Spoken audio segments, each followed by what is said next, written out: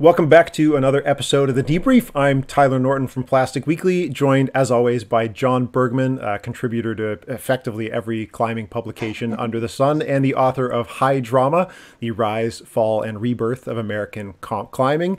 And our guest this month is the inimitable Meagan Martin, a jet-setting climber, ninja, model, possibly even actress, hopefully maybe in the future. Just an all-around excellent ambassador for the sport and somebody that's been involved for a very long time. We're so happy to have you on joining us in June. Thanks for making the time, Meagan. Thank you so much for having me. I'm so happy to be here. We've all had weird lifestyle changes. I've noticed you've been spending some time on YouTube sharing your workout routines. How has that been going? Yeah, at the beginning of quarantine, I think like a lot of people, I was kind of unsure as to how this was going to go. And I was just sitting on the couch, binge watching TV and eating just for the foreseeable future. And then I realized, you know what, this could go on for a while. Maybe I should start figuring out a way to work out at home since I couldn't go climbing outside, couldn't go to the gym, and we hadn't built our wall yet. So I started with the workouts, and originally I started doing them every other day. And I felt like it was a great way to, give people an opportunity to have a workout that they could do at home. And then it also held me accountable to film the workouts because I said I would.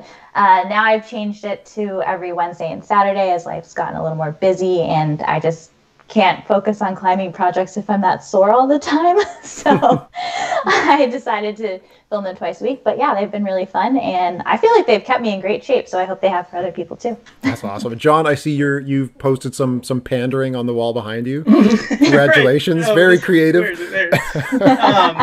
Yes, thank you. I'm going to get one for Canada too, Tyler. I'll try and... The only one I could find on eBay was like the Canadian hockey team from like the '84 Olympics or something. It was some banner there. So it was cool, but it was a little out of my price range. It's vintage Canadian athletic banner. I'm just going to make one of those cheap t-shirts just with like Sean McCall's face right on the front, and I'm just going to ask you to wear it for all of these. I'd wear Sean. Heck yeah. Sounds appropriate. That'd be awesome. Yeah, let's talk, John. I know you had a word you wanted to say as we start talking about just what's been going on in the climbing world. So I'll just give you the floor for a minute. Sure. Yeah. I mean, I guess just on a like a somber note, I think we should address the passing of Luce Duati.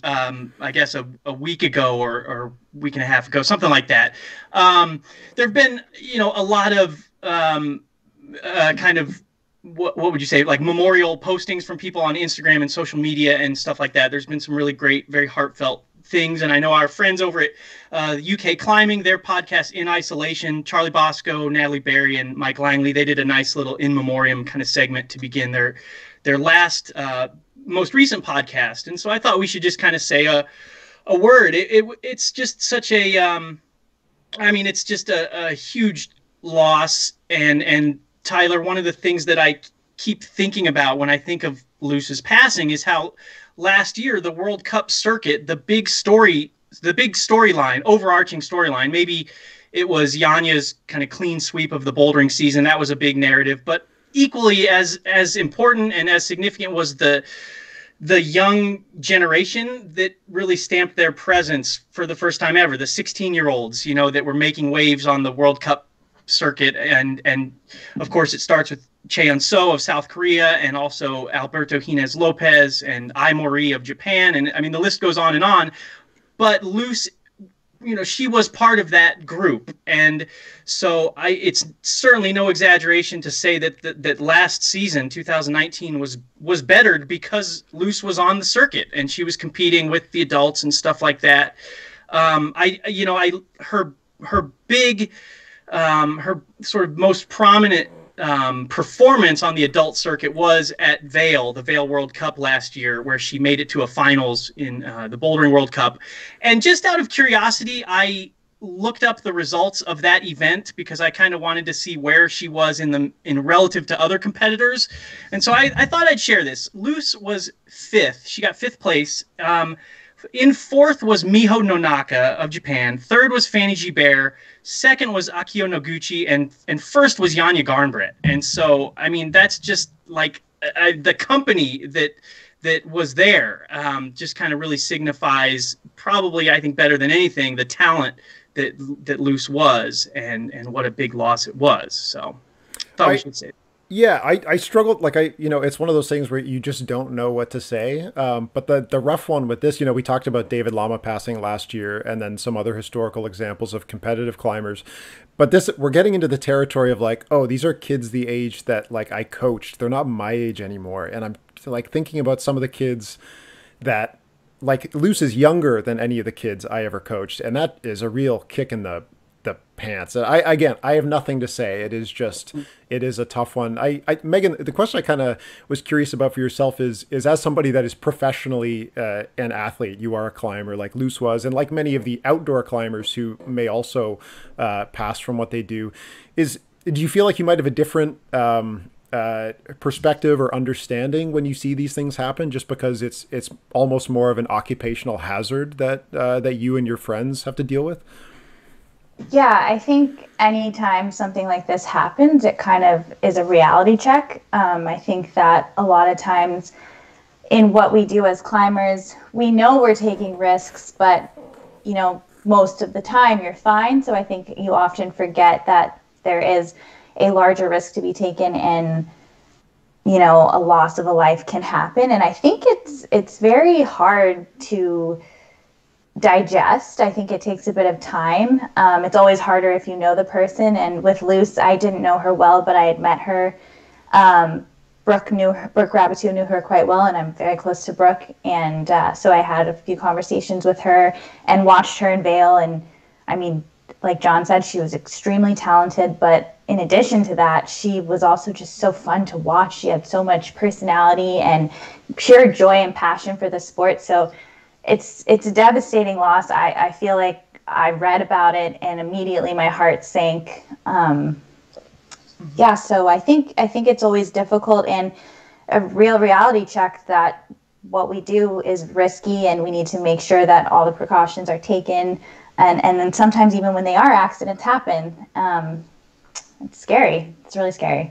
Yeah, well said. And it's just like you said. It's like I feel like I'm still kind of processing this. I was really walloped the day it happened. I was just kind of in a funk all day, and I still feel a little off by it. It's just really profoundly sad, and certainly it was a real honor and a thrill to kind of cover her for that year when she was on the circuit, and she's going to be missed for sure. So 100%. Yeah. I think the one thing is she was coming up in a strong generation, and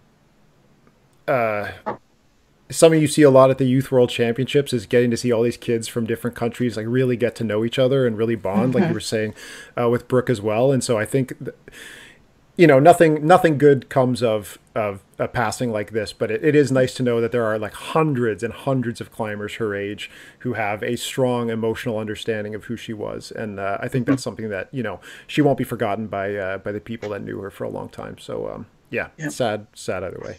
But yeah, anyway, the one other kind of news story I want to talk about was that Austria is kind of taking a step towards bringing some competitions back, and that's really exciting for the debrief was completely just John and I talking about World Cups that had happened, and now that they're gone, we've had to resort to turning it into an interview show, which has been excellent. Actually, we're going to keep doing it.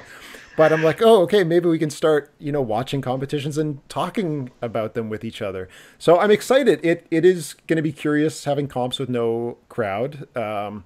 And I'm going to be a little sad that there's no Canadians or Americans taking part. It'll be cool that, a couple other countries will be involved as well. But I think the thing that I'm always looking forward to the most when a new comp comes on the scene is, are they going to try something different? Are they going to have some new initiatives in terms of how they broadcast or how they run the event? And the nice thing is, we don't know what comps are going to look like in a year, so I'm really glad that we're starting the process of figuring out what the new reality might be for the coming couple years. So I'm excited for that. I don't know, the first one's only a couple weeks, like July 8th or 9th, so I'll certainly be watching, and maybe we'll have to do another episode breaking it down depending on how it goes. So yeah, great news. I'm really excited about that. It's going to be a lot of fun. I'm curious to hear what Meagan thinks of the idea of climbing without a crowd, because my only frame of reference is kind of trying to train at the gym alone, which is hard enough. Like, it's hard to get stoked on the really sort of hard climbing when you're just totally by yourself sometimes. So I can't imagine like competing. I'd love to hear your thoughts on that, Meagan. Yeah, I think the crowd not being there is definitely going to change the vibe. I would say that most athletes generally like the crowd, and I think it helps a lot. You see when you have the crowd support, that's, I feel like, when you see a lot of those moments happen where someone just barely holds on or gets to the top at the last second, and I think the crowd really helps in that situation. I know the only other comp that happened so far was the Quiff that didn't have an audience. And I remember talking to a few people after they competed in that, and they definitely stated how it felt kind of weird being in a competition atmosphere and not having that crowd. But I mean, I guess we have to start somewhere. I'd rather comps be happening than not happening. And if we have to go without a crowd for a little bit, I mean, I think everyone will adapt. And it'll definitely change the vibe. But then again, athletes are probably going to be so excited to be back on the wall in a competition that maybe that adrenaline will just, make it happen anyway and be just as exciting. So I'm excited to see what happens, and I'm glad that we're going to have something that we can watch again. Yeah, no kidding. All right. The big, real fast, the big moments thing is really, it's an interesting sort of thing to think about, Meagan, because I keep thinking back to the Pan Ams and you were there commentating with Charlie, of course, and I think, if I remember correctly, in the finals, I think Sean Bailey topped the lead route first. It's kind of all a blur. Because I know Colin Duffy, I think, topped it later. Anyway, the point is, I don't think who did it first either. I think Colin went first. Okay, I actually can't remember. But I remember whoever topped that lead route first, the crowd just erupted, and I remember I was standing on the floor. Okay, and I was standing on the floor, and I looked, and the mezzanine railings were actually rattling because people were screaming so loud. Building code violation, but whatever. Well, but the moment was so much better because there was a crowd there. That moment in particular, and there were other instances, of course, like when Alana qualified for the Olympics and stuff. But it's just hard. It's hard to imagine that sort of moment without the added element of the crowd. It's going to be Charlie's biggest test to date, is how do you hype the hell out of these big moments when it's just like you, three guys from Epic TV, and I don't know. It's he'll have his work cut out for him, but we'll see how it goes. Let's dive in. There's a lot to talk about. John and I have tried to pare down as much because we don't want this to be like a retrospective on your career. We'll record that as a separate interview. We want to talk about kind of what you're doing in your life right now as somebody that's kind of moving out of competitive climbing. So we'll just start with some of the biographical stuff that we were curious about. And one thing that John brought up was that you started climbing in like suburban Florida, which is pretty much as flat as it gets. And I'm curious what the culture was like. And I understand that, you had athletic parents. And so having a history of athleticism wasn't new to you, but climbing certainly can't have been much of a cultural phenomenon in 2001 in Orlando. So tell me a bit about that scene. I think you said it perfectly. It definitely was not a cultural phenomenon at all in the area that I lived in. And I mean, I had grown up climbing trees because I always thought that was fun, but that was the only climbing I knew. I didn't know climbing existed outside of that. So to walk into a climbing gym for the first time and see all the holds, it was pretty mesmerizing for me. And I think immediately I enjoyed it because the strength that I had from gymnastics transferred into climbing really well. Having upper body strength already was really helpful for me to be successful early on in climbing. And I think with kids in general, once you're successful at something, I think you want to pursue it more. But yeah, it's interesting, especially having coached in Boulder and seeing kind of how the Boulder community is just so based in climbing. And I used to tell the kids all the time about my home climbing gym and how different it was from the gym that they were in. I mean, the top roping walls were 25 feet tall. I mean, the bouldering walls you could almost reach the top of if you were standing on the ground. So it was just a very different environment. Luckily, my gym had a few climbers that were really into competitive climbing and were also very successful. I don't know if anyone remembers Nicholas Sherman, but back in the day, he had some pretty successful competition results Alex Manikowski has also done well in competitions, but then focused more on outdoor climbing. But those are some of the people I grew up with. And luckily, we all kind of had that same goal with climbing, which was to do competitions. And being from Florida, I think that's why my focus was into competitions right away versus outdoor, because there is no outdoor climbing in Florida. Yeah. I mean, I didn't boulder outside until I was in college. Growing up, I had gone on a couple sport climbing trips with my coach outside. So I got to go to the Red River Gorge and the New River Gorge. And I think I also went to Crowder's Mountain in North Carolina, but those were the only outdoor places I had been to. And then I stopped climbing for 7 years and was a pole vaulter. And when I got back into it in college in Nashville, that's when I went bouldering in LRC for the first time in Chattanooga, because it was really close. So it's just kind of funny how the area you start climbing in can kind of, you know, guide your career in a different way. I think it just made sense because I had already been a competitive athlete to go into competitions. But yeah, the outdoor portion of climbing was something that I just didn't focus on as much for a very long time. And I mean, still, even I feel like I've never seen what my potential could be outside because I was always so focused on competition. So for me, that's where I want to go moving forward with my climbing, as well as obviously the broadcasting. It's interesting how many like top level competitors have a gymnastics background. I wonder if gymnastics is kind of like the perfect base to start kids off that go into climbing, because I think, you know, there's yourself, and then there's also, of course, Brooke has a gymnastics background, and then it just goes back even like as far as like Lynn Hill in the 70s was like a gymnast, and so it's just. It's interesting whenever I hear people that had a gymnastics background, but it's not at all surprising because it's become kind of like a thing that we hear over and over and over. I think gymnastics is good for any sport that requires you to use mainly your body. And like, because I was also a pole vaulter, and that was another sport where having that gymnastics base was really helpful in transitioning into pole vaulting. So I think diving, again, is another one that's a good sport to go into afterwards. So it makes sense, again, like you were saying, that climbing is one of those sports because all we do is use our body and our strengths and our fingers and legs and core, and that's all what gymnastics is too. Yeah, and it teaches you like discipline too, and like safety and all that stuff. So and body awareness, movement. Yeah. Following that logic, both your parents are gymnasts, right? Correct. So which one is the better climber is the question I want to ask. So I'm going to say my mom, because she's the one who's actually tried to climb more. My dad, what he would do is like come into the gym and be like, oh, do you think I could hang on this? And try to hang really quick, but he never, actually went in to do a session. Whereas my mom got really psyched on it. And when I lived in Florida again after college for 6 months, she would come to the gym with me every now and then. She doesn't like to go by herself so much. She always liked to go with me because she wanted me to tell her where to go and what to do, which I get. It makes sense. But yeah, I mean, I wish I got to climb with her more. So she's definitely the one who has a little more experience in climbing. I mean, I think my dad could be really good at it. He just hasn't really tried. Sure. Yeah.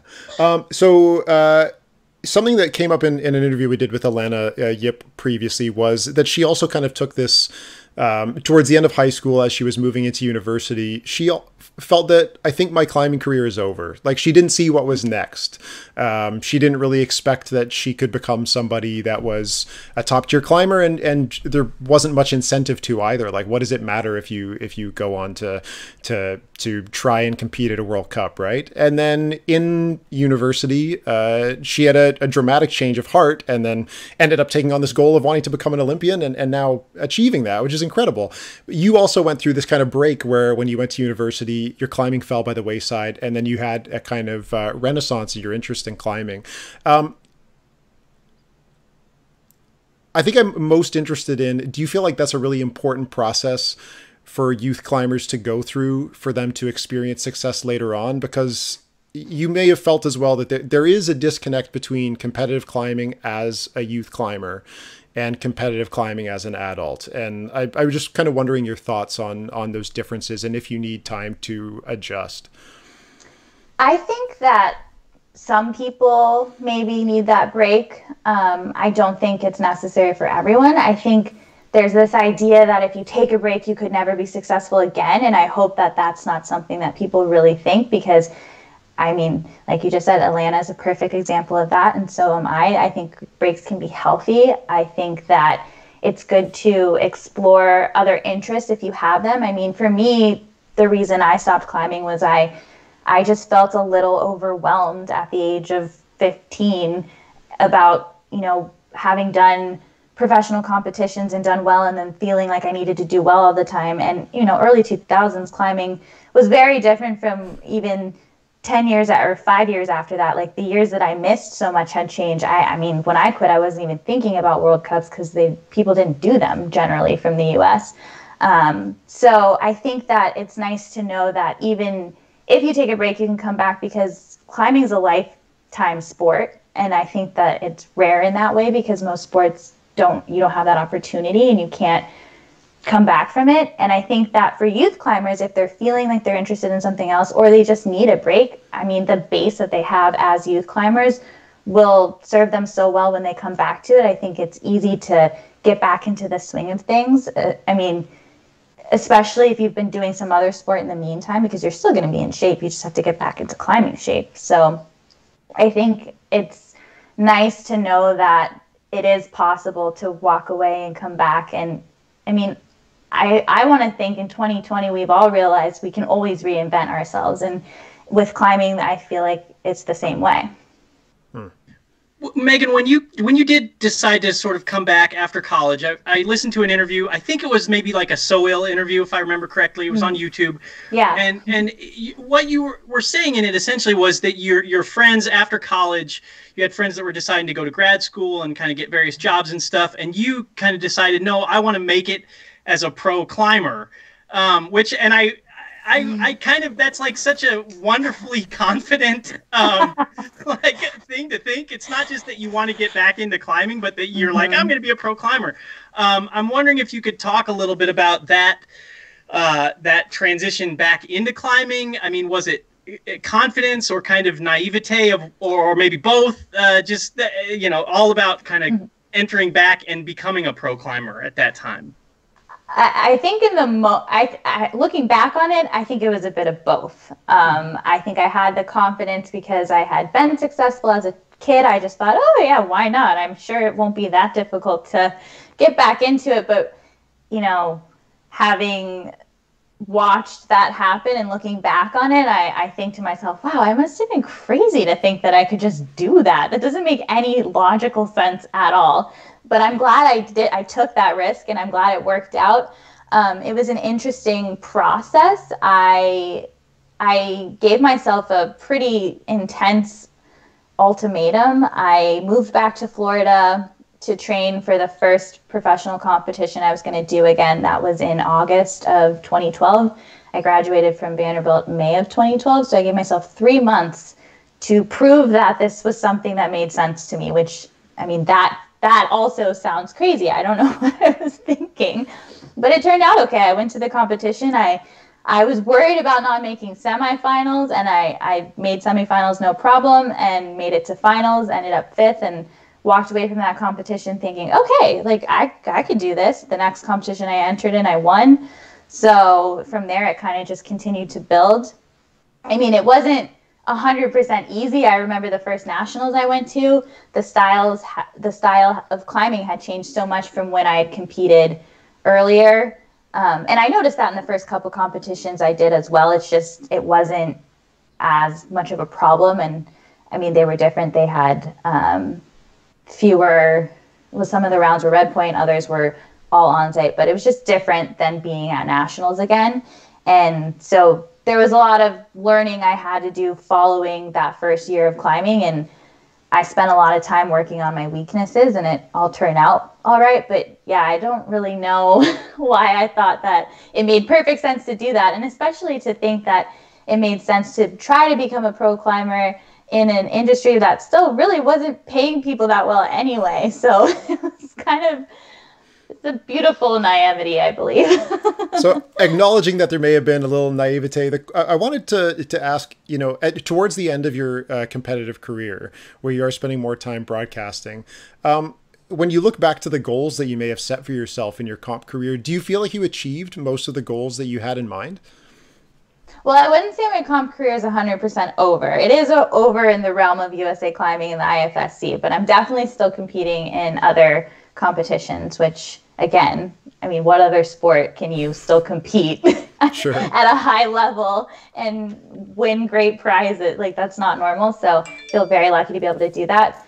But some of the goals, definitely, there were definitely goals that I did not achieve. I mean, I think when I decided to go into the broadcasting side and, walk away from competing in USA Climbing competitions and IFSC competitions, I definitely left some unfinished goals there.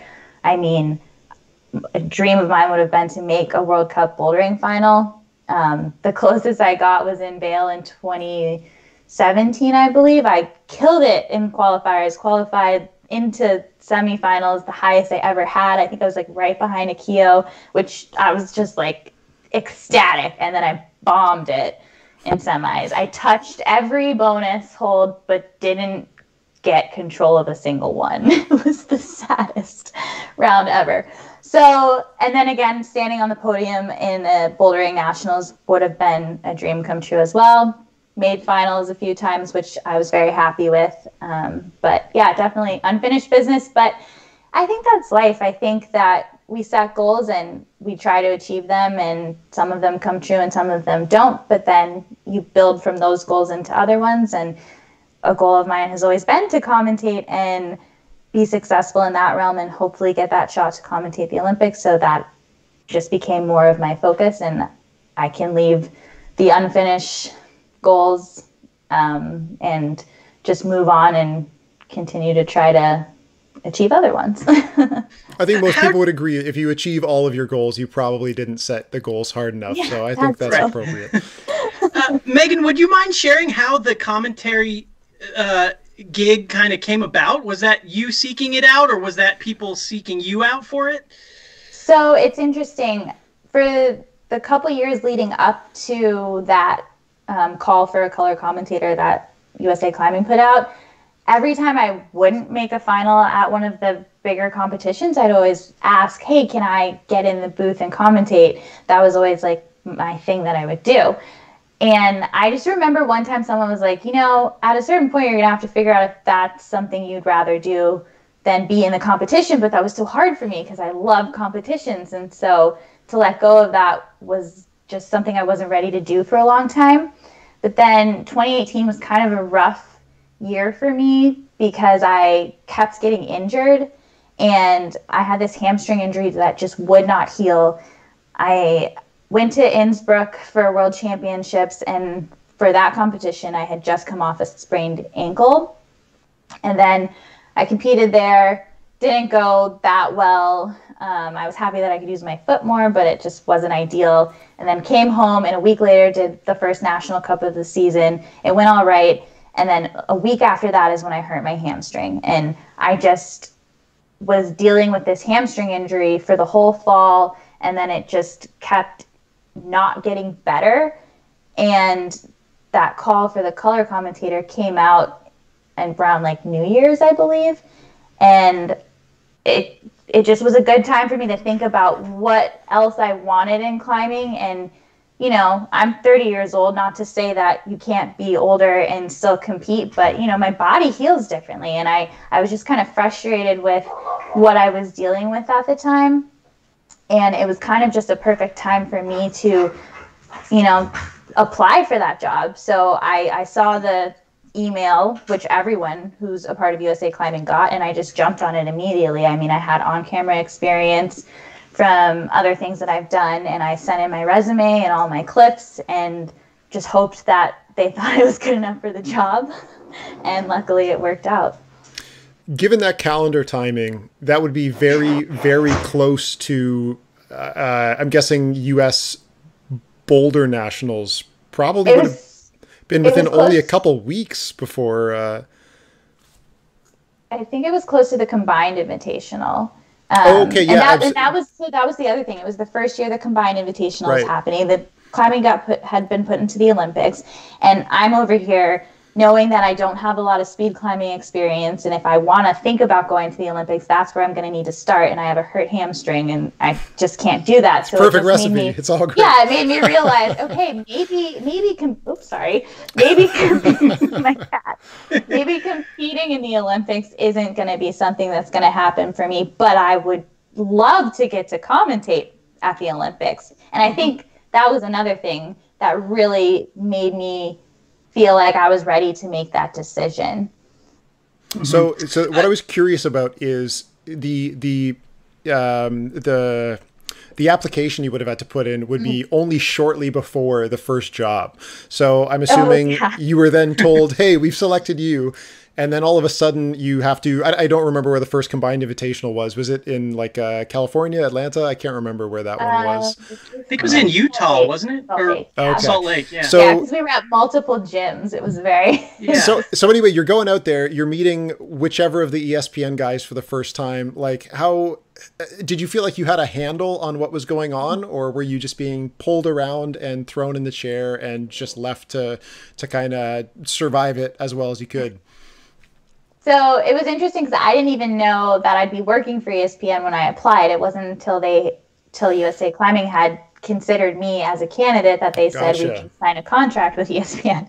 So that moment, to hear that, I was so ecstatic that I'd be working with such an awesome production company and network and all of that. So yeah, it was interesting to get to Salt Lake. I mean, I kind of had a bit of an idea of how production works, in a sense, just being on the set of Ninja Warrior for like 6 years and doing interviews and all of that stuff and B-roll and behind the scenes and whatnot. But I got there and we did our production meeting, and you know, I did my research. I went through and actually read the entire USA Climbing rule book, which I had never done as a competitor or a coach. It's reality. You can't. It's true. You're not the only one. Yeah, I mean, most people don't, and I read the whole thing. I prior to getting there, we had obviously had production calls, and I had my research done with the athletes, which again, knowing so many of the athletes made it a little easier, which was nice. But yeah, after that first production meeting at the venue, I immediately started to get extremely nervous about the day that was coming next. And it was funny because I remember walking to the venue and seeing one of the parents and them being like, "Oh, it's so nice to see you. How do you feel? I bet you're like so happy that you don't have to be nervous about competing." And I was like, "I didn't sleep at all last night. I feel like I'm going to throw up. I don't know what you're talking about." I was just so nervous about our on-camera open because, I mean, I guess I hadn't really done anything like that before live. Anything I had done had been more scripted. So I was definitely kind of freaking out, just not knowing the flow of how everything was going to go. Obviously, we had talked about it, but it's one thing to talk about it rather than experience it. So I was definitely nervous, but honestly, I've always felt that once the cameras are on, I feel like something happens and I can just roll with it. And I was just relying on that and having been in those situations before and hoping that it turned out all right. I also didn't know I was doing an interview until interviewing an athlete until maybe 5 minutes before the first time. And not only was I, surprised, or I guess I wasn't surprised. Because obviously that happens, but I just didn't know what was about to happen. But then on top of that, I had to go to the bathroom. And I was thinking to myself, oh my gosh, I don't have time to pee. And I'm about to have to interview. And I do the interview. And my producer was like, "That was great. Next time, just ask a few more questions." And I was like, okay, yeah, I can definitely do that. I just really had to go to the bathroom. Right. So little things you learn as you go. But after that first day, I felt great. I understood the flow. I felt prepared. And once people start climbing, it's easy because it's climbing and I know climbing. So just got to stay confident and it'll all work out. Well, it was interesting, Meagan, because I think if I'm remembering correctly, the first combined, you were with Sam Farber. Yes. And Tyler, I know since I don't think ESPN doesn't get into Canada. We don't get the U.S. comps up here in Canada. But so Meagan was with he's a great guy. Sam's a great guy, but he's not a climber at all. Yeah. He's like a freelance broadcaster, I think, that like ESPN hired. And so it was interesting that Meagan, as I was watching that event, I was thinking like, well, not only is, because I knew it was kind of your debut for ESPN and whatnot, and I was like, and she's also having to sort of like anchor this broadcast as the climbing authority, because Sam is great, but he doesn't know climbing at all. And so that must have just kind of added to your, I don't know, anxiety or responsibility as well. Sure. Just another element that kind of adds to it. Well, and that is an element that I didn't realize was going to be as large going into it as I did after that first day. You're right, being the authority on climbing, all of a sudden that's a huge role. And I guess I should have expected it, but I didn't really think about it in that sense until I got there and we were, explaining to everyone kind of how everything works. It was great, though, working with Sam for my first job. He is cool as a cucumber. He is confident, and he just made my job so much easier. It was always just very relaxed, and I think to have him as my co-commentator for the first event just really helped me be able to do what I needed to do. And I think it's nice to have such a professional be there for your first time because, obviously I know climbing, but he knows broadcasting. And he's studied this and he's done it for a long time. And I feel like the two of us together, it just worked out really well. A question I had was about that relationship because, often you were hired, as you said, as like a color commentator, which is normally the person filling in the gaps and offering more in-depth analysis, which you're very well suited to because you understand the sport. But trying to be a play-by-play commentator for a sport that you don't know, where your vocabulary is like non-existent, is unbelievably hard. Did you guys kind of work together once you met, either with Sam or you've worked with other ESPN commentators as well, right? Yeah. It hasn't just been Sam? Okay. So do you guys deliberately say, hey, my name's Meagan, my name's Sam, here's what I know, here's what I don't. What can we help each other out with before we end up on TV trying to fake it? How much effort did you guys put in before the show? Yeah, we definitely had a lot of conversations and, after each broadcast, there's always time to then ask more questions or, especially with jargon, certain words that like we would say versus what someone else would say who doesn't know climbing, try to stick more to the climbing terms, little things here and there. But I feel like for Sam, he retained a lot of information well, which was nice. But yeah, anytime he had questions about kind of what was going on too. And I think, again, you bring up a good point about just even the play-by-play aspect. Sometimes I do kind of call things like I'm doing the play-by-play because it makes more sense so I can explain what's going on. And I think that's different than in other sports. And it changes too from discipline to discipline. Obviously with bouldering, the boulders are so much shorter. So I generally do more of the play-by-play on the boulders because there's just not a lot of time and it makes sense so that I can explain what's happening. Whereas with sport climbing, I think there's more room for the actual play-by-play commentator to call it that way because we kind of go through sections of the route, which is nice. But yeah, it's definitely just a learning experience. And I've worked with a lot of different commentators. I've kind of had a different one at each competition. So we kind of start back from square one each time, which is fun and challenging. And I think it helps us all be better. I want to ask about like storytelling as a commentator.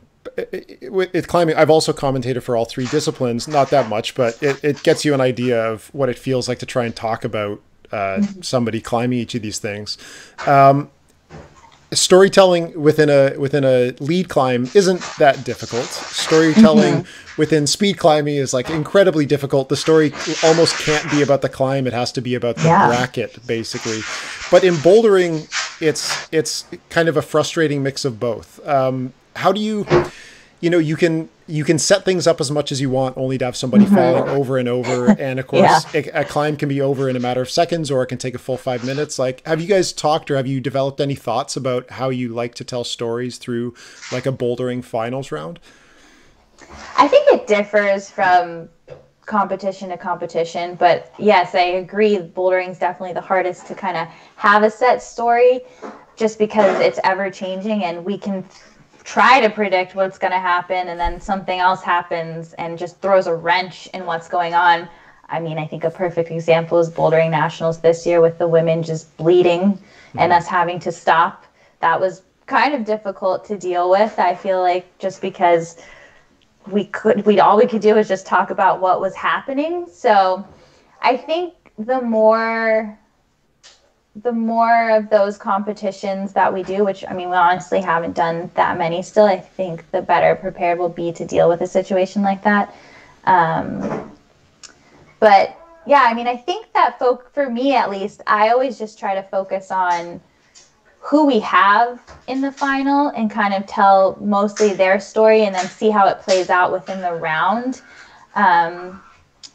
And sometimes that works out nicely, and other times it just does not go the way you thought it was going to go. Mm-hmm. And I think also we try to, at the top of each show, kind of give people a little idea of who we're focusing on a bit more and who we think might end up being the winner, or maybe, or not even necessarily the winner, even if it could even be based off of just something that they did in the previous round that was just really epic too. So I think that can also add to the storytelling so that it's not just result based. One of the things that I've noticed about your commentary in particular over the past couple years that you've been doing it is that you differ from how I've noticed other people commentate competitions in the past, in that you're not always referencing somebody's like outdoor accomplishments, which I love. It drives me crazy when somebody, for example, like, you know, maybe you're commenting somebody like a Margot Hayes or somebody, and like a commentator will just say like, oh, she's done like the 5:15 outdoors and blah, blah, blah, blah, blah, because it's like, I don't want to say that that's not relevant, because 5:15, of course, is difficult, extremely difficult, but it's like outdoor climbing and climbing in a competition are such a different skill set that I used to find myself thinking like, why are you even mentioning?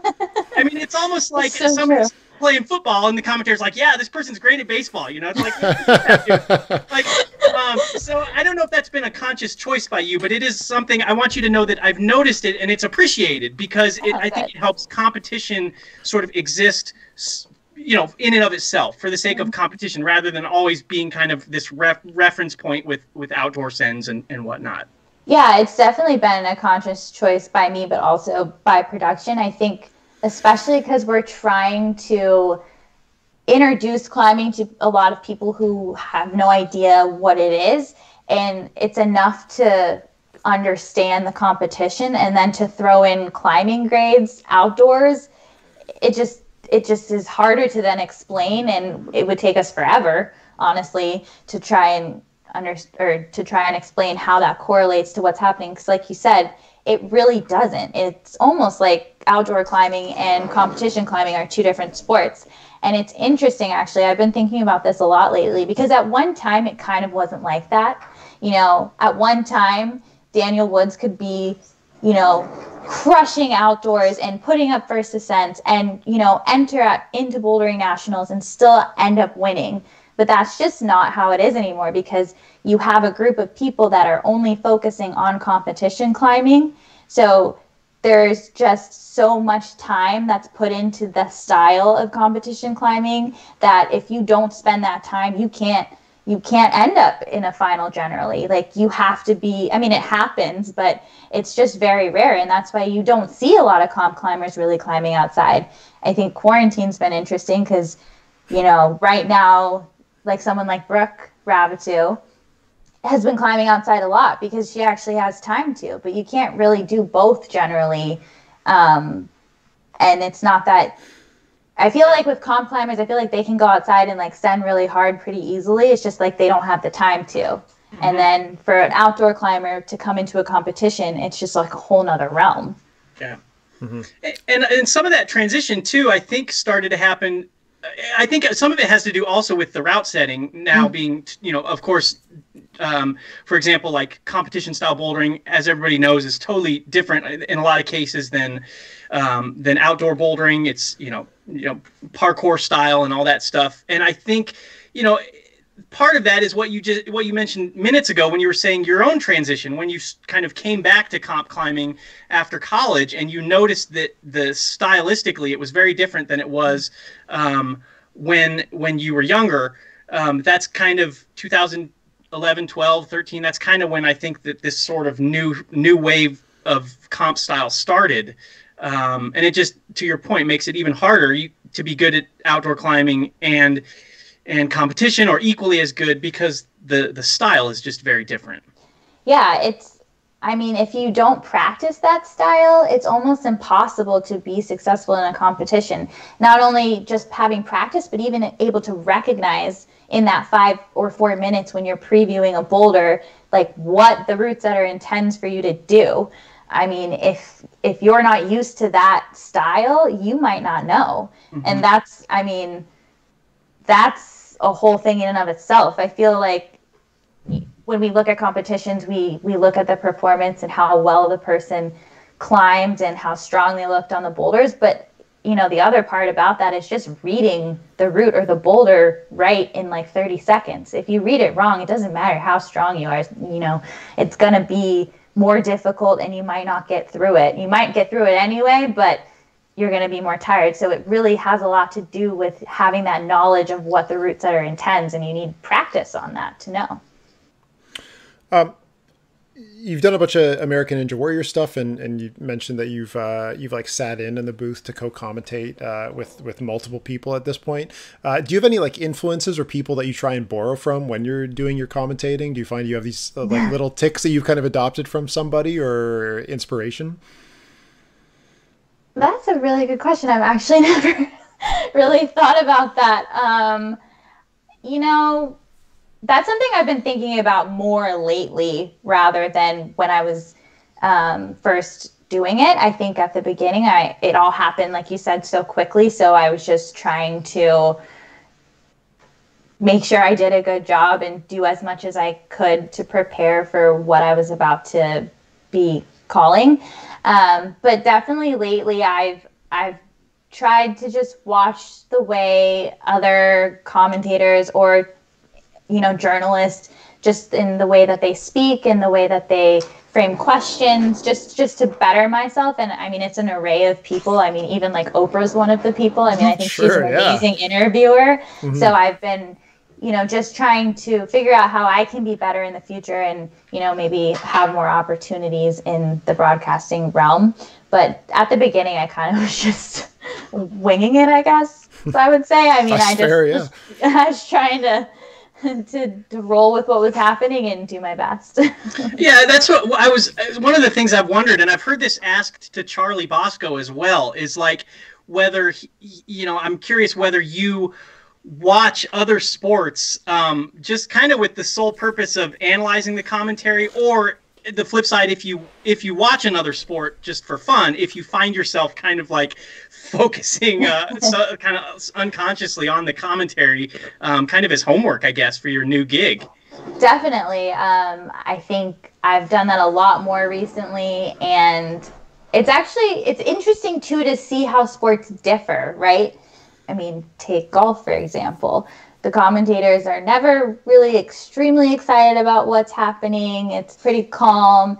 And then for a sport like basketball, I feel like there's a lot more energy involved in the commentary that happens. So, yeah, it is funny because I do find myself trying to listen to what people are saying and how they're saying it versus actually watching what's going on, which is something I didn't really do before. I also paid attention to gymnastics a lot too, especially since that's a sport I do also know a lot about. I've definitely used that as a way to kind of prep myself. Following that, the question I was going to ask was like, is there a sport that you find very relatable in terms of how the commentary works?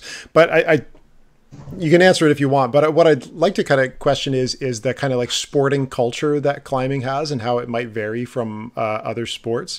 Climbing is like the culture of climbing is a lot of young people. It's a lot of adventure and rebelliousness, drug use, cursing, just having it like it encapsulates youth and kind of a disregard for the rules. And there is a lot of climbing culture that would kind of abhor the idea of professionalism. But when we are in the Olympics and when you're at a World Championships, the mood changes a lot. And that's something I've thought a lot about is it kind of betraying the actual nature of climbing to try and keep it clean and professionalize it and not acknowledge a lot of the actual personalities of the people involved, or is that the only way forward? And I'm curious if you have any feelings or thoughts about that, because I think you'll acknowledge like it is the way we talk about climbing on a broadcast is more polished than the way we talk about each other or our climbing in a gym or out on the road, right? Totally. It's definitely very different. I think that when it comes to broadcasting and in competitions, I think it makes sense that we're more in line with the more professional side of sports. I think that's what competitions create in general. Not all competitions, but ones that are more, the ones that, like, for example, any USA climbing competition or an IFSC competition, they're going to be more on the clean side anyway, because there are rules that can get you a yellow card or a red card. So I think you kind of have to approach it in a more professional manner. That being said, I guess hockey's like that and they have fights all the time. So maybe that contradicts my point, but I get what you're saying. And I understand wanting to stay authentic to the way climbing kind of came about, which was, a lot of rebellion and going out and, living in the valley in your van and climbing big walls instead of getting a job, like Screw that you, was, Dad. Yeah, I'm not going to answer to the man. Like, I don't need this. But I think that can still stay in outdoor climbing, but in terms of competition, it is probably better to broadcast it in a more professional manner and stay in line with some of those other sports that you do see in the Olympics, especially if that's where we're headed. I mean, personalities, they're there. And I mean, if that's what the athlete wants to do, I think that they should be able to do that. I think that as long as they're, in line with not getting kicked out of the competition, I think that's fine. I would love to see more personality. And I think maybe one of the reasons we don't see that as much as we used to, take like maybe thinking back to the PCA or something, is because you do have a lot of young athletes and maybe they haven't found who their personality is yet or who they want to portray themselves as. And I think that that's mainly what's happening versus it just, us trying to be professional. I think it's just that it's a different group of people. That's for me, it's just this constant feeling of like, rest in peace to the Chris Sharma, Obi Karian, Jason Kale trio of just like, these personalities are incredible together and they're like entirely different. So part of me is just like longing for that kind of thing. No, I get it. I'm with you. Those comps were a blast. And I think that there's still a realm for that in other competition series that aren't affiliated with the bigger federations. And I think that that's another part of climbing that's great, is that we can have those competitions, or even like a Sequel Block or a Tuck Fest. Like, those are just lighter competitions. There's not as much on the line. It's like having a good time, hopefully walk away with some good cash, but you're not trying to make a U.S. team or an Olympic team or represent your country. It's a different responsibility, I think. Mm-hmm. I wonder too if we'll see more of that as competition climbing grows into, greater prominence, additional Olympics 2024 and beyond, whether there will be opportunities to kind of profile these athletes and their personalities a little bit more than we see now, whether it's like behind the scenes type stuff, whether it's kind of shows that bring them on and interview them and stuff. Because I feel like right now, at least kind of IFSC produced videos or USA Climbing productions, it's really all we're getting is the competition itself. Mm-hmm. And I understand why, it's it's budgetary and all that, but I think that there is a lot of room where the sport can grow and bring in some more personality of these, highlight some of the personalities, because obviously it's there, right? Yeah. I'm sure it's just for whatever reason it's kind of not being brought out to the public as much as the Obi Carrions and Chris Sharma days and stuff. And I agree. I mean, I think it'd be great to profile the athletes more and get to know them more, because like you said, they do have personalities. Obviously, it's just maybe they're not showing them in the way that maybe they feel like is okay right now, because it just hasn't been done as much. And again, I think they're young, so I think that you're a little more timid and also just like more focused on the task at hand. I mean, I know for me, whenever I was competing, I loved the crowd and I loved to be in front of the crowd and, you know, do my thing, whereas not everybody wants to do that. But I mean, I think it'd be great to see that more, and just getting to know the athletes and the other things that they're interested would be a great step as well. Is the youth something that because I know Tyler and I have talked about this as well, and you as a media person, you cover the sport as well. It makes it this tricky balance that you have to do, because you want to analyze things, but you also have to keep in mind in a lot of cases these are still kids. They're 16 years old, they're 17 years old. You cannot, as a journalist or as a person in the media or as a commentator or whatever, you cannot or should not sometimes kind of sort of go into them as much as you would if they were like a 25-year-old, football player or something like that. Yeah, like, you always have to be our goal is cognizant. we don't want to like make them cry or something, like, I mean, not to say that if you're younger you would cry. It's just, Sure. It's different being an adult and being in front of a crowd and performing and then being interviewed after. I mean, if you're 16, 17, maybe you've never been interviewed before and you don't know what to say or how to say it. And I mean, for me, I'm always hoping that I can just make everyone feel comfortable to just like we're just talking here. It's not that big of a deal. And I think having known so many of the athletes and that's been helpful in my interview process with them. But yeah, I think it's just a foreign thing that they don't have a lot of experience in. And as a media person, you do kind of have to tread a little lighter just to make sure that you're making them comfortable and give them the opportunity to say what they want to say. Because obviously, like, that's what we want to hear is what they're thinking and how they're feeling. But yeah, I think there's a little more caution involved for sure. Well, let's tie two of those things together. So one being the enigmas, these like youth climbers that we just don't really understand very well, but also how you've worked with a bunch of them. So two of them being Brooke Rabatou, but also Colin Duffy, who, given a different result at Pan Am's, might have had a couple more years of relative anonymity, but that is not going to be afforded to him anymore. I know you were coaching at ABC while they were climbing there, but I'm not sure if you directly coached Colin. I know you worked with Brooke. Okay, so let's talk about this. Tell me a bit about these kids. Like Brooke is older and is a little bit more expressive, but in terms of just their kind of personality, not even within climbing, but who are these people? Like, what's going on in their minds, and how are they fairly extroverted or introverted? What are they like? I mean, I think that Brooke is generally a bit more extroverted. I only say a bit more because I feel like, to me, I think of her as being so extroverted, but also I know her very well. So I have noticed as I've been at competitions watching her, she is a little more reserved than I'd say I am, but she is still more on that extroverted level. She is a normal kid. She always has prioritized having friendships outside of climbing and being involved in school in the ways that she wants to. I think it was a shock to most people that she was going to go to college in that Olympic qualifying year. I think most people didn't think it was possible, but she's always been really good at listening to her gut and knowing what she was capable of. And it was a great decision for her because she proved that she can go to school, be in a sorority, do well in school, and qualify for the Olympics all at the same time. I honestly think she thrives in chaos a bit, which is really, really cool.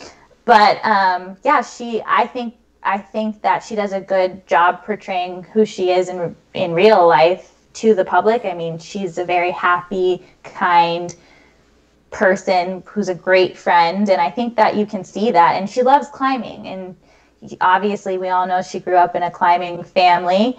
And I just think it's beautiful that, you know, she does love climbing as much as she does, because, you know, not every kid would maybe love climbing that much growing up with parents that were very successful climbers. So it's great to see her come into her own and really thrive in the competition realm as well as the outdoor realm. And yeah, I think she's a force to be reckoned with for sure. And I think she'll do great things. With Colin, it's so cool to see his entree into the adult circuit. I was so excited that he did the combined invitational the very first year, and he kind of blew everyone out of the water. I wasn't surprised because I knew his ability, but it was really cool to see other people see his talent and be so impressed by it. And he actually came to Sacramento and did some of the boulder field competitions that I also competed in. And again, I got to see other people see him in this way, and I thought that was really cool, because having been his coach and seen him as I'm trying to remember how old he was when I first started coaching, because he was pretty little. He was born 2003, right? Like, I think he's the same age as Luce, for example, but yeah. Yeah, he's young. I want to say he was probably like 11 or 12 when I first started coaching. And I mean, that 11 or 12-year-old boy, like, I remember noticing the changes in him becoming like 13 and 14, and just seeing him evolve into this more confident, social being. Like, when he was younger, he loved climbing so much and was so focused on it, and didn't always worry so much about, you know, creating, or he didn't goof off really at all as a younger kid. And then when I saw him get a little older and really mesh well with his teammates and joke here and there and have a good time, it was just so cool to see that process. And I've just continued to see that with him now that he's more in the spotlight with his climbing accomplishments, and, you know, getting to see him in adult competitions and hanging with everyone and doing well. And then, I mean, having a chance to compete with him at a competition was really fun. I mean, I'd done that with Brooke, but I'd never done that with Colin, and so that was a cool experience. And yeah, it's like he's a little grown up now, and I can't wait to see what happens. And yeah, his personality gets bigger and bigger as he grows, and I just can't wait to see what happens with him. I just want to, for Colin specifically, something that we all kind of speculated about was, as he was standing on the podium, he was a closed book. It was really tough to grasp how he was processing with that victory in that moment. Did you have any insight into what may have been going through his head, or what was going on in the moments before that may have left him either unsure of what the actual results were until the last minute, or if that was just his way of, you know, that's just what he looks like when he wins the world's biggest comp to that date? So I think there was a lot going on, mainly starting with the fact that Sean had topped the route before, and then Colin topped it, but we were all unsure about time. And that whole process took a little longer than I think anyone wanted it to. And one thing Robin's always been really good about with the kids is we don't tell them results until they are final, because you don't want to say something and get someone's hopes up and then be wrong. So everyone was kind of playing that waiting game for a while. And so I think he was, you know, just prepping himself, because he knew he topped the route. He knew he did all he could do, right? So in that moment, it's like, okay, was that enough? I couldn't have done anything else. I don't know what's happening. I'm kind of just waiting. This is such a big moment. If this is happening, oh my gosh. And it's just like so many different emotions. So I think he just was waiting and trying to figure out what was going on. And then there was like that moment of disbelief that it had just happened. I mean, I definitely knew he was capable of qualifying at that competition. That being said, climbing competitions are so difficult because anything can happen. It's not a routine thing. The only thing that's routine is speed, and it's so quick that slips can happen all the time. So you're kind of, even though you know you're capable of something, it's kind of shot in the dark at the same time. So I think he was just kind of taking it all in at that moment. I mean, I saw him after, and I interviewed him after, and he was definitely more smiley and more excited because he was kind of realizing what had happened. But I think it was just a lot to take in at that time. And he's only 16, and that was only his like third big adult competition. I mean, it's kind of wild. I was like about to cry. I mean, not even about to. Both when Atlanta and Colin qualified, I cried. That's the hardest thing of commentating. I'm always like, whenever anybody wins, I'm like losing it. I don't know what it is, but it's like, it's so beautiful to see people succeed. And I'm so over emotional, I guess. Something that I wanted to ask you about was, how do you stay neutral when you're commentating, especially something like a USA Climbing, like a Nationals, where there are Team ABC kids there, and then there are kids from elsewhere, and you have to, be impartial. It must be kind of difficult to sort of pull back and be objective. It's actually easier than you would think. I like you said, I do have a lot of connections to mainly the ABC kids, but then I've worked with so many different kids and just competed with so many different people, so I almost have a connection to everyone. So for me, it's pretty easy to just stay neutral, and I just find myself wanting the best for everyone, and I just find it sometimes hard to watch anyone struggle. So for the most part, I'm trying to hold my composure in the sense of not yelling like, come on, you got it, like cheering while I'm commentating. But in terms of just rooting for everyone, I honestly just am rooting for everyone. Whenever someone wins, I'm excited. It's interesting, yeah, because specifically at Pan Am's, I remember looking at the finals list. I'm thinking about the men in particular, and I was looking at like Sean Bailey and Colin Duffy, and I was like, Xander Waller. I was looking at all, and I was like, oh, I'd be so stoked for different reasons with any of these people if they would win it. So it's just interesting the storylines relative to kind of each individual climber. Well, and I think that comes back to just the climbing community in general. Like at the end of the day, we're always just psyched for people. Even if you think maybe it's someone you're not even that close to, the next thing you know, like you're invested in them getting to the top of a boulder or a route. So I think it's easy to fall into that and be able to stay objective that way. Pan Am's, I feel like with Atlanta specifically, I was going to definitely be heartbroken if she didn't qualify, just because to watch her get so close so many times I'm sure it was very difficult for her. So I don't know if that would be not being objective. I still was excited for everyone competing, but I think I would have felt worse for her not qualifying than maybe for some other people, but I still wanted everyone to succeed. I guess that's maybe that's what ends up happening, is you feel more empathy for the people that, not even if you're closer to, but just like the struggle of getting there sometimes is just something you feel for more. The same with Sean Bailey. He was so close, and like my heart broke for him that day. I was on cloud 9 for Colin, but my heart was breaking on the other end for Sean, so it's a lot of emotions. Let me ask you a question just about the American athletes, and this one makes it a little bit harder to be impartial, but based on who's going to the Olympics and the way they're set up right now, would you be able to say which one you think is kind of in the best position to end up winning a medal at the Olympics? I think that is a little tricky to say, just because they all have such different talents. I think starting with Colin, originally I would have said going into the Olympics, this is going to be great for him to get that experience on the World Cup circuit, because that's the one thing he's lacking, is that adult circuit experience that the other athletes have. So I would have thought, oh, he'll be able to gain that the year leading up. But now, looking at how things are not necessarily happening, I'm wondering if he will get enough experience. I hope he does. But I think that'll be the only tricky thing. Not the only tricky thing for him. I think that a lot of times his height could be an issue.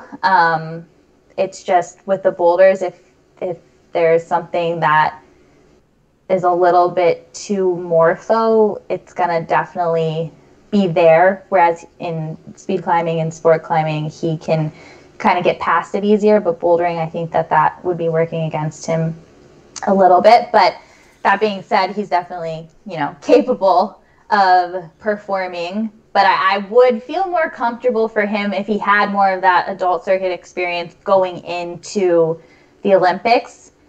I think Nathaniel definitely has a good shot, as well as Kyra and Brooke. I mean, it's just so hard to predict. I mean, and same with Colin. They all have a really good shot. The other three more experience on the circuit, which I think will only help them.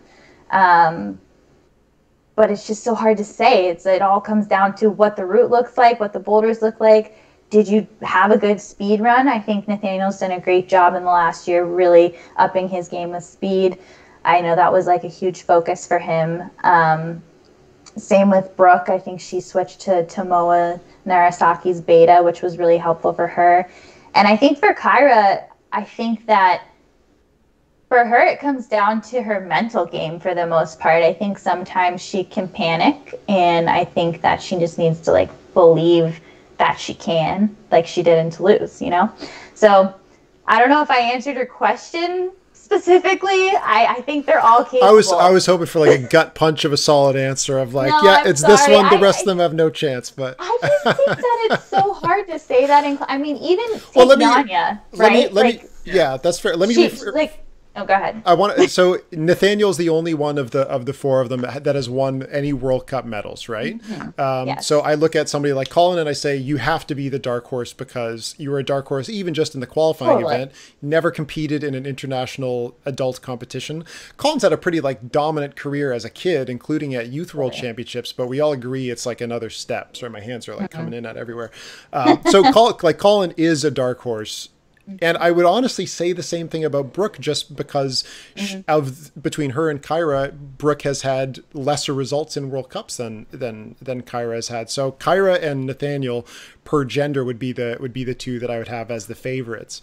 But that's just my very backbench observing. I guess the only trick with that too is that the success that both Kyra and Nathaniel have been in one discipline, and this is a 3-discipline competition. So I think that's why it also makes it so hard to just predict or just call one of them as the front runner right now, just because it's basically impossible to call a front runner regardless, because climbing is so random. You don't know what you're going to climb. How can you predict somebody if you don't know what the climb's going to be? So I'm completely with you.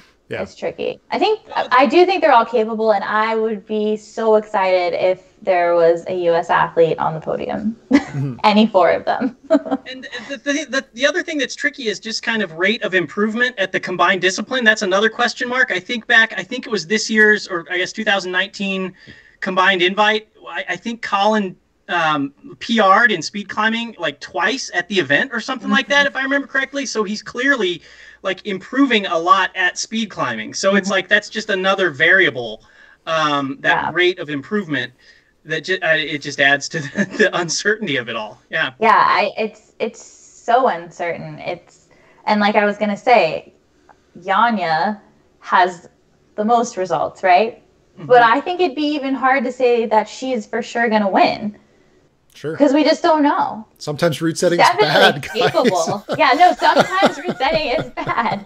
Sometimes it's good and the athletes don't read it right. Yep. Yeah, and if the 2019 lead circuit taught us anything, it's that as incredible as Yanya is, she's not what do you say, immune to being beaten, right? No one's perfect. We're not robots. You can't be perfect, and she's near perfect for sure. But it's just nothing's guaranteed. Yep. Is there a direction you want to go, John? Otherwise, I'm going to flip into the questions further down. Let's see. I want to talk. Here's a question. I think this was actually maybe somebody wrote in with it, but since we're kind of talking about it right now, I'd be curious to get your thoughts about the big question. What are your thoughts about the combined discipline? Because This is one of Tyler's favorite subjects. I'm so over this. Oh yeah. Well, I'll hear Meagan. I want to hear what Meagan has to say. I have some kind of thoughts on it, but I'd be curious, Meagan. The combined discipline is so difficult, in my opinion. I think that it's asking a lot of the athletes, and they've done a good job, doing what they had to do to get used to this discipline. But it's so much climbing. There's no room for error, yet there's the possibility of error happening at any moment. And then all of a sudden, because of that error, you could have no chance in like a second. And that could happen in a speed run, or it could happen in one attempt on a boulder. It's just wild how near perfect you have to be in order to do well in the combined format. And, I'm sure there's been so much talk about the fact that it kind of takes away from people who had only focused on one discipline, which I do agree that has happened. And hopefully in the future we can have each discipline by itself. But I mean, I guess for now this is the way it is. But it's definitely a hard discipline it's a hard format to be a part of, to be watching, to watch how quickly things can change. It's hard to keep up with sometimes in terms of where people are. I can't imagine competing in that format. It's very high stress, in my opinion. If you as an athlete had to choose 3 sports that you could put together into the Meagan Martin combined sport, what 3 sports would those be? Well, it would definitely be climbing, pole vaulting, and Ninja Warrior, I guess. Is okay, sure. Sport? I don't even know. Which discipline of climbing, though? Bouldering, I guess, yeah? Bouldering, yeah, I would do even though bouldering, these are all really upper hard, body. Like I was going to say, how are you going to do a boulder round followed by an A and W round followed by, that's rough. Yeah, I'm going to be pumped. Yeah, maybe I should do that. No, but bouldering also is so tricky because it's like it has the most room for variables to happen, right? Even if you consider yourself a great boulderer and you've been generally successful, like one bad round or one bad performance on a climb that maybe just didn't suit you very well could keep you from getting into like a semifinal or a final. Whereas I think in the lead /sport climbing discipline, you kind of know where you stand going into it. There's not as much room for like things to just happen. I think in bouldering we see that a lot, where one great performance on a climb that just happened to suit you can boost you up. It's just wild how it happens that way. So it's hard to want to bank on bouldering, Yeah. John wrote down a question that I'd like to ask because it relates to this, about the you competed in the Boulder Field Masters in 2019, which is something I'm going to have to talk to those guys about, because talking about formats guarantees 0 views, but I love it. It's a great conversation starter. But you've competed also in Adidas Rockstars, and you've kind of gotten to get a feel of these different comp formats. And so the question is basically, is there a particular competition format that isn't getting as much of a spotlight as you think it may deserve, either from the climber's perspective or like the broadcasting perspective?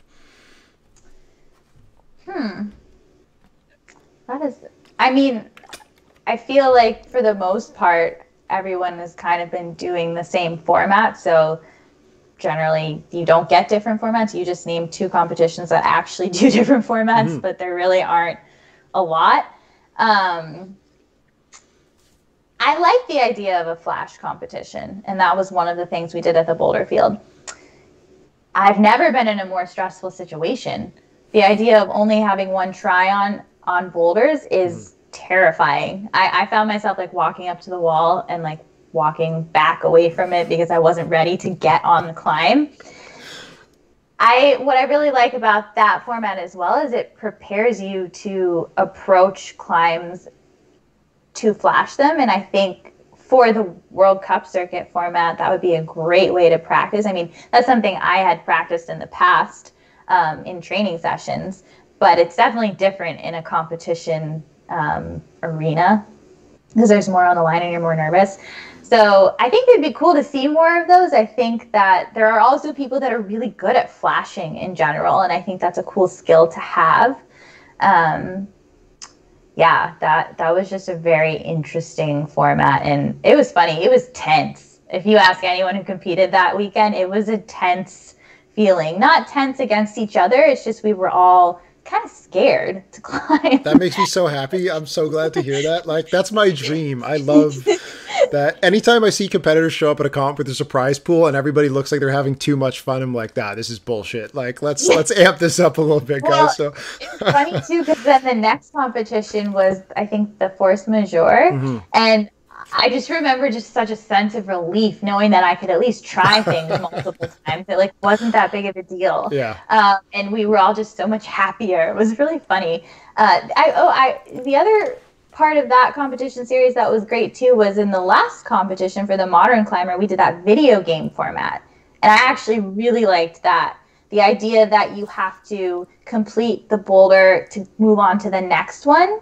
I think that's really cool, because that's one thing that in other scoring systems that USA Climbing has had. I remember there was this one scoring system where it was about topping the boulders that had been topped the least. You got more points for that. Or the previous one where tops mattered for everything, which is more similar to IFSC. But with that, sometimes it's you could climb and get almost to the top of every boulder and not do it, but you've actually done more moves than someone who did one boulder and didn't go off the ground. So the idea that you have to complete things to move on really actually gives you the person who did the best. And I think that's the only time it's very clear. So that was a really cool experience to have. Yeah, that one bothers me. Just the one thing, and I know the route setters are aware of this. I'm really glad they tried all these formats. They all do have weaknesses, but the one with that one is if you put the wrong problem at the start and you wreck the better climber because it's not their style. You're you don't get to climb the other problems because screw you, because this is what we decided as first, right? It was still awesome to watch. I loved all that stuff, and I'll definitely have to talk to those guys. But yeah, that is a good point, though. Although it kind of turned out all right, I think, for the men's side, people caught up. Yeah. And then I ended up winning for the women, and I was the second to last person off of the first boulder. Right. I stayed on the first boulder longer than most of the women. And it wasn't until the third boulder that that really pushed me into the position to win. But yeah. It's fun to think about this in a broadcasting point of view, from a broadcasting point of view, because Tyler, you and I have talked about several times how in the combined format, the bouldering just kind of has a potential to just kill the momentum. And it also is by far the most complex for the non-climbing public to understand in terms of the scoring and everything. I mean, speed climbing's pretty obvious. Lead climbing's very obvious. If you fall, you're done. Bouldering's just this weird thing, and Meagan, as we were saying earlier, it causes you to have to fill time sometimes when for these repeated, and it's also just repeated attempts on the same problem, which I think there could be a little bit of interest sort of degradation there too from people watching it. I don't know if the IFSC would ever completely overhaul their bouldering format, but I think slotting in for the combined format, having the bouldering portion be a flash format would be a way to just kind of guarantee that the tension stays high in bouldering, just like it's high for the other disciplines. The momentum doesn't get zapped for what could amount to just 5 minutes of a competitor trying a move and failing. Interesting to think about. That is definitely interesting to think about, and even more interesting because Pan Am's for the men actually kind of turned into a flash format. Yeah. And we've seen that happen a few times, but it would be different if you approached it knowing that you only had the one try, because it definitely changes the way you approach everything. Obviously, when you get to a boulder, you always want to try to do it on your first try, but to know you cannot try it again changes your whole approach and feeling towards it and the stress level. Props to the boulder field people. I think it was such a cool idea that they had to. There's a lot of great things about that that series. First and foremost, the cash payout was huge. The best thing ever.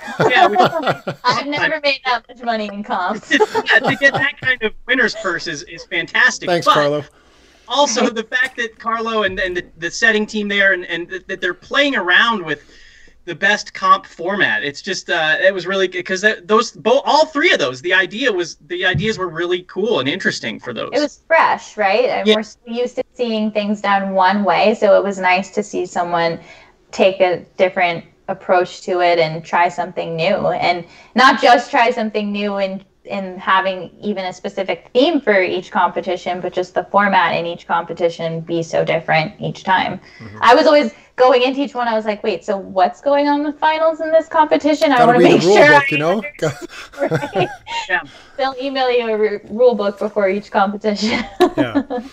We're going pretty long. So John, how about we both pick one last question and then we'll go to the viewer questions and wrap it up. I know the question, I'll let you think about yours. So mine's going to be, geez, the question I wrote is way too long, so let me just word it myself. But you're a fairly multifaceted person in your professional life. You are an athlete primarily, but you've also become a TV personality.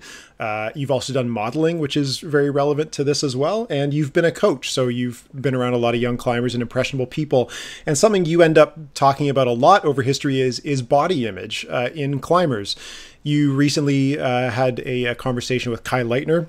I haven't watched it, so the question I really have is, after all these discussions and something that you've been in the middle of this discussion for so long, have you settled upon what you think could be the most important improvement that we could make as a sport, whether that's at a coaching level or at an organizational level? Like, is there something you think we could implement fairly quickly and simply to make some progress on that issue?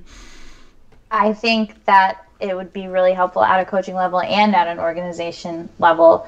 I think people need to be educated in the way that they approach specifically kids about, and not even just approach, because it's not even that coaches are necessarily saying things to children like you need to lose weight or something. I mean, yes, sometimes that does happen, and I don't think that's okay. But it's also the small side comments that give you this idea that something's happening, like whether it's, oh, are you sure you want to eat that? Or no, you can't have that snack, or that's not healthy. I just think that these are things that shouldn't be said. Kids have crazy metabolisms, right? That's the time where things don't really matter as much in terms of, I mean, obviously we want to put good things in our bodies, but you know, Cheetos are not going to kill you either, you know? And I don't think that we should give children this idea that they're doing something wrong. From my own experience, my parents always tried to buy food that was good for us. But I mean, I was also allowed to eat things that weren't good for me. And I never was told I was fat or I was too big or anything like that. It was always positive reinforcement. And so I feel like the more positive people can be, and like not make people think that there's just one body type that can be successful. I mean, I remember competing at the Toronto World Cup, and I think I got 13th that year. And I remember someone writing on my Facebook like, oh, you did great, but maybe you should lose some weight because that seems to be like the people who are doing well are a little, you know, thinner.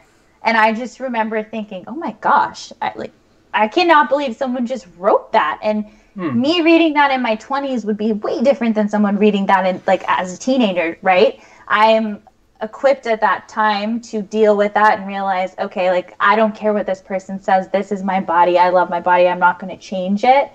But saying things like that around kids, they're so susceptible to everything at that time.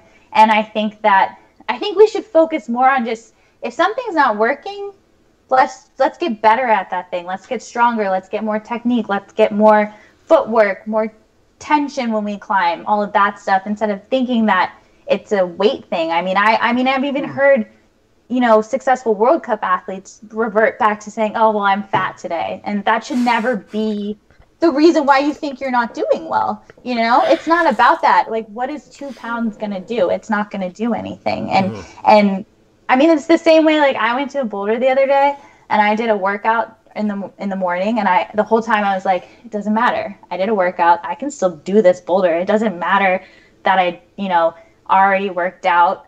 It's fine. And the more I told myself, the more I got it in my head that it was okay. So if we just practice being positive about our bodies and that we can do everything no matter what we look like, because we're all going to look different. We all have different body types, and that will lead to different strengths and weaknesses in our climbing. But we need to just accept what's happening and not try to change it, because it's not healthy and it's scary. And on the organizational side, I feel like there needs to be more steps in place to help people who are struggling and give guidance and be able to deal with the situation instead of being like, well, they're getting results, let's just let them, you know, have an eating disorder. That's not okay. You're doing that person a disservice. I mean, that's a lifelong struggle you have to deal with. And it really breaks my heart that in our sport it has happened. It just keeps happening over and over and over again. We see all these successful athletes come out and say that they've been struggling with an eating disorder, and that's just not okay. You need more role models out there promoting body positivity and promoting just dealing with, or not dealing with, but using the body that you've been given and working through your weaknesses and not thinking about weight. How common, maybe common's the wrong word, but you know, how prevalent in your estimation are eating disorders at sort of like the high level, the elite level of competition climbers? You know, I think that's a tricky question, because I honestly don't know anymore, because there have been people that I know that I would have never suspected of having an eating disorder, you know? And I thought I was pretty in tune with noticing that. But I've been shocked by a few of the people who have come out and said that. And that being said, I think it's possible that a lot of people are struggling, you know? Yeah. And that's the other thing. I feel like for me, I've always known you didn't have to look sickly per se to have an eating disorder. But I was still ended up being surprised by some of the people who did say they had one. And I just thought, I couldn't believe it. So I think it's a bigger problem than people realize. And I think that we just need to, you know, put more of that positivity out there, that that's not the way to obtain things. There are other ways to achieve the goals that you want to achieve. Yeah, and there's a spectrum of severity, and I think what we're finding is a lot of times, like going back to the youth thing, a lot of people might be somewhere on that spectrum, and it's only when they get a little older and they're able to kind of look back on their youth that they're able to kind of see, oh, that was like not healthy, that I was sort of on that spectrum of having an eating disorder and stuff. So yeah, I mean, I don't know. For me, I've always been someone who likes moderation with everything. I don't like to tell myself I can't have anything. I just, for me, that doesn't work. So I think that that's been the only reason that I haven't struggled with it, because it is hard also to see other people struggle with it, and then you see a positive result coming from it in terms of their climbing abilities, and then you start to look at yourself and think, well, I mean, am I doing something wrong? And that's another thing that just needs to be addressed. That's why I think we need to be more open. I would love it if more athletes were open, because then more people could see that there was actually a problem, and that's not the way to go about it. So that you can have goals and role models that are, you know, not taking drastic measures and trying to just like work hard and get better at things. John, do you have a last question? Yeah, I do, and I guess it kind of relates to that, because I know USA Climbing has kind of focused on the eating disorder aspect. They're kind of aware that it's a problem that needs to be addressed, or organizationally. They're putting efforts towards that. So I would be curious, Meagan, what you would like to see, or kind of what you envision the future of USA Climbing in the next 5 years, 10 years? And you can kind of take that in whatever direction you think. I know you're involved, obviously, with the commentary. You're also, you're on committees and whatnot. So you, as someone who kind of wears a lot of hats in the organization, I'm curious where you'd like to see growth and progress and all that. In regard to in USA Climbing, in general. Yeah, in general. I mean, I think that in the last couple of years, the organization has definitely taken a lot of great steps to be more organized and just have like a clear goal of what they're trying to do, and really be on the athlete side. I think that has always been something that maybe wasn't so clear before. They've clearly been trying to find ways to support the athletes, and I think that that's really important. I would definitely like to see, more. I feel like going back again to the eating thing, I think that it'd be great to see, maybe some programming involved in order to educate people a little bit better. I mean, we've added safe sport. I think it'd be cool to have some sort of literature around ways to discuss an eating disorder, and maybe that's what we need to do. Maybe we just need to discuss it so that people know, and then can go from there. I also think that USA Climbing has really been focused on trying to create more diversity within the federation, and I think I've been a part of that in many ways, and I think we're on the right track with that. I think one thing with climbing in general is we're still a sport that people just don't know about, and I want more people to know about us, and I want us to find ways to, insert ourselves into areas that maybe have never heard of climbing and make it more affordable for everyone. That's always been something that I've been really passionate about, and just have maybe more sub-organizations within the organization to focus a little bit more on how to bring more people into the sport. Cool. So we're going to go to the viewer questions, and the first one is actually about that, and it's from a supporter of the podcast. So I wanted to just re-ask it. Maybe we'll just spend a couple more minutes talking about it because they did ask. But Jamie from Ontario just wanted to know, how do you think national, state, or provincial organizations like USA Climbing should tackle the topic of diversity? And just to spark a short conversation, something I'm always trying to debate about this, and for the most part, I'm thinking about it from like a gym perspective these days. Not so much, I'm not involved in an organization anymore, but it is always trying to question, should we be reaching out first to kids? Should we be reaching out to adults at first? There's a million different types of incentives or actions you can take. I don't know if there's anything specific that you have seen over time from your friends or just in your career where you're like, oh, that's a really interesting initiative or just way of doing things that has maybe inspired you. Totally. So I did a clinic at Memphis Rocks a few years ago, and I feel like what they're doing there is a great idea. I know not every gym can do that because it's very different. It's funded in a very different way, but this idea that you pay what you can when it comes to climbing is really cool.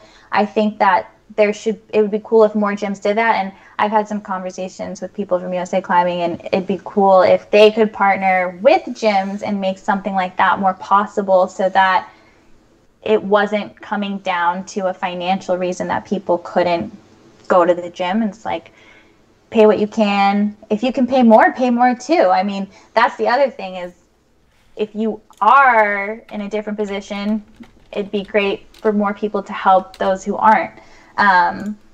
So I think that what they're doing there is really great. And if we could see something more like that, I know it can't be exactly the same thing, but more along those lines. Another great organization, I think, is the One Climb that Kevin Jorgensen has been doing, and just bringing the climbing to boys and girls clubs. I think that's a great idea. Just seeing more of that would be awesome. And when I moved to Sacramento, that's something I thought about more, because all of a sudden I was in a very different place than I was in Boulder. I was all of a sudden in a very diverse city. And, being in Boulder, I kind of forgot about that. It's such a different place. It's very homogenous, and it's freaking white out there, man. It's pretty privileged. It's extremely, but it's funny because when you're there, you kind of start to think that that's reality, and then you go somewhere else, and you're like, whoa, there's so much more I could be doing, and so many more ways I could be helping, and so many more people could know about climbing, and I would love to be a part of that and helping people find that. So yeah, I think that USA Climbing is on a great track. We're always trying to do better. And if any rich Hollywood directors would like to cover the fees of help monetarily, that would be great. But I mean, from when I started climbing to now, it's already so much different and way more diverse. I mean, I was the only brown black kid in a competition for the most part when I first started climbing, and then I remember coaching and going to youth nationals and seeing so much more diversity already. So I think it's just moving a little slower, but I don't necessarily think it's because of anything other than the fact that people just don't know about climbing. I think that that's a huge part of it. And yeah, I would love to, I'm always just trying to make climbing more visible so more people have the opportunity to try it. Yeah, and going back to the cost thing, you know, more people being able to afford climbing, it's kind of interesting because you think about it as like a kind of a minimalistic sport, especially compared to something like football where you have to buy pads and helmet and all this stuff. It's like, yeah, all you need to climb is just like a pair of shoes and a chalk bag or whatever. But then when you start thinking more about it, you think, okay, well, gym membership costs money. If the kid wants to compete, then, I mean, especially with like, you know, if you're driving to regionals or divisionals or something like that, I mean, that's a cost in and of itself. Yeah. So the costs of being a climber, a gym climber, a competitor, you know, it does add up really quickly when you kind of start crunching the numbers. And that's something that's also changed from when I first started climbing. It was not nearly as expensive when I first started. I came from gymnastics, and my mom was like, wow, this is so cheap. I just have to buy you shoes, a chalk bag, a harness, and the gym membership's not even that expensive. But with the way that climbing's evolved and the way gyms have gotten bigger, everything is just more expensive. So I think it would be great to have ways to make it more affordable. And coming down from USA Climbing to the gyms across the nation, I think would be a great place to start if they were partnered and we could have some sort of, I mean, I don't know what that is. It would be a great thing if it could happen. It's been great to see the success of Memphis Rocks because I remember covering it when it first opened, and the big question in the gym industry was like, it's a cool idea, like, can it work? Is it going to work?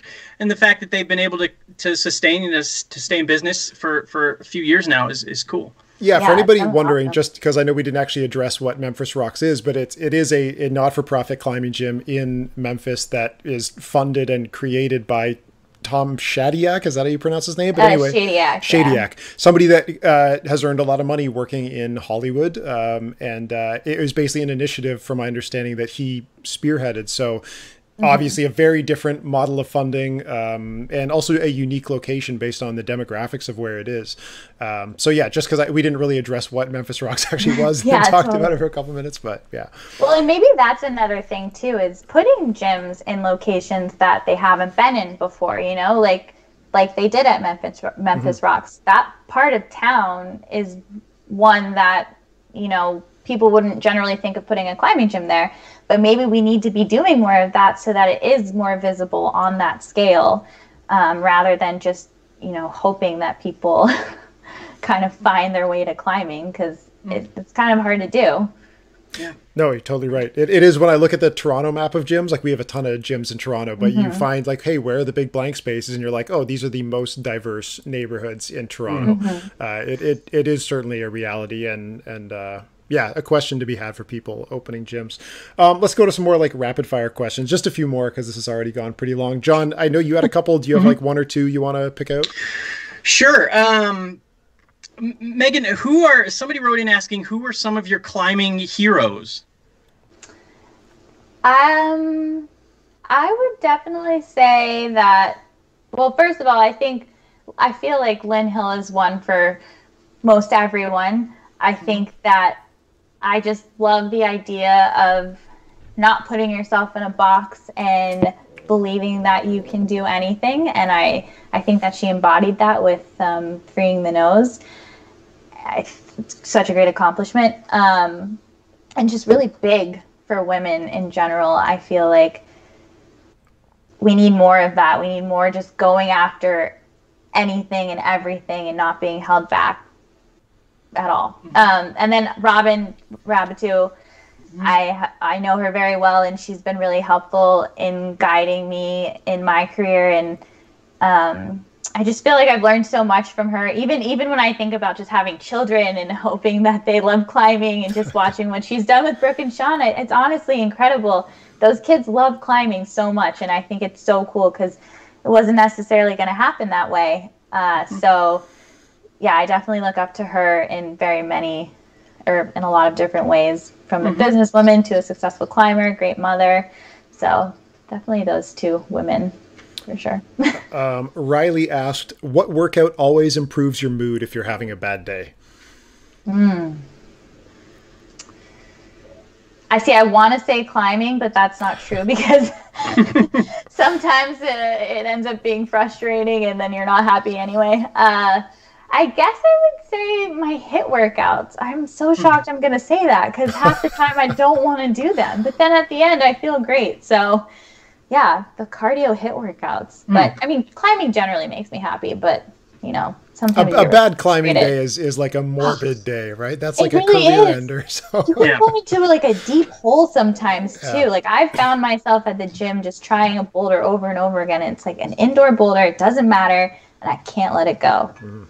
I want to say, I can't remember if it was Kyra Condi. I don't want to misspeak if it wasn't her, but there was some competitor who said something like, if they're at doing a climbing session at a gym and they know it's just a bad session, they'll just like pack up and leave. They'll just be like, I'm done. I'm not going to climb. I know it's going to be a bad session. I don't know if it was, I feel like it was Kyra, but I'm not sure. But I always remembered that. I was like, I really admire that because sometimes it's really hard to walk away. But I guess if you kind of have that sort of mindset where you're just like, nope, it's not happening today. See you later. You know. Yeah, I might have to adopt that. Right. John, I'll give you the last question if you want to ask one final viewer question. Sure, I do. This is it's on my phone here. It was sent to me. One of our longtime viewers, Ryan, asked it. Shout out to Ryan. Appreciate the viewership. He said, Meagan, what do competitors typically do in isolation between boulders 1 through 4 during an open finals? I guess like when the comp is actually going on and you're just like back in there. What's going on? So it depends on the venue generally, because it doesn't depend on it, but sometimes it's different than others just depending on the venue. Like when you're outside in Vail, I feel like it's different than when you're in an arena in Oregon. Generally, it's quiet. People aren't really supposed to talk in between boulders. I feel like it's changed so much because I'm thinking back to finals in different time periods where there was the 4+ clock and just now a 4-minute clock, because I mean, those situations, sometimes you're more talkative, especially with the 4+ clock, because people could be out there for like 10 minutes sometimes. So that kind of changed things. I guess in a final, once you've been on a climb and someone else has, if you guys are talking, you're usually just quietly talking about what just happened for you. And then once everybody's been on the climb, there's a little more chit chat about that. But otherwise, I feel like you're pretty focused. This question is interesting because I don't even know what the men do. I only know what the women do. And it could be completely different because I feel like we kind of talk a lot, and I'm not sure if the boys do. Well, it's interesting that it sounds, it sounds like it's social, which is maybe not what I would have guessed. I'm not sure. It depends on the competitor, I'm sure, but like, it does. Yeah. I would have guess that people are just kind of like in the zone and not talking to each other, but maybe I'm wrong. Sometimes I think it just depends, and depending on where you are in the lineup too. I mean, I'm thinking back to bouldering nationals in 2018, and we actually weren't even in the back. We were out in front of the crowd. And, you know, between boulders, Margot and I were just gluing and taping our bloody hands the whole time. So it definitely can change from time to time. But yeah, I guess the general thing now is everyone goes into the back. But I think there's more conversing than people would guess. But obviously only if you've both already been on the boulder, because we're not trying to give away beta to everyone. But yeah, I mean, I feel like climbing is just so social, you know, and you're always wanting to be like, oh my gosh, like, what did you do? I got stuck here, and we're just trying to get our beta. And then, you know, maybe 2 people before you go, you're refocusing on the next boulder that you're going to get on. So. It's the bloody fingers thing is really funny. This just made me think of it because we were talking about Sam Farber and like the commentators that aren't climbers. And I remember there was one competition that you were commentating, and I can't remember who the other commentator was, but he was making a big deal. Oh my gosh, the competitors are, you know, their fingers are bleeding. And I remember you were just kind of like, yeah, it happens all the time. Like, it wasn't a big deal to anybody that knows climbing. Exactly, right? Yeah. But for a long time, I couldn't tell you a competition I was in that I didn't bleed, you know? So it's kind of par for the course. The holds are so textured, they're setting such dynamic movements, and there's volumes everywhere. It's so hard not to end up bleeding at the end. Right, but if you're coming at it not knowing climbing, you're just like, these people are like, why? bleeding? Like, this is crazy. Yeah, totally. It was interesting to see. I think that was Sean Woodland. That was Bouldering Nationals. And yeah, he was definitely pretty shocked by it. And I was just kind of unfazed. The way you're like, yeah, it happens. Like, I could tell that Sean, you know, he was silent, but I could tell that he was just kind of walloped by your comments. Yeah.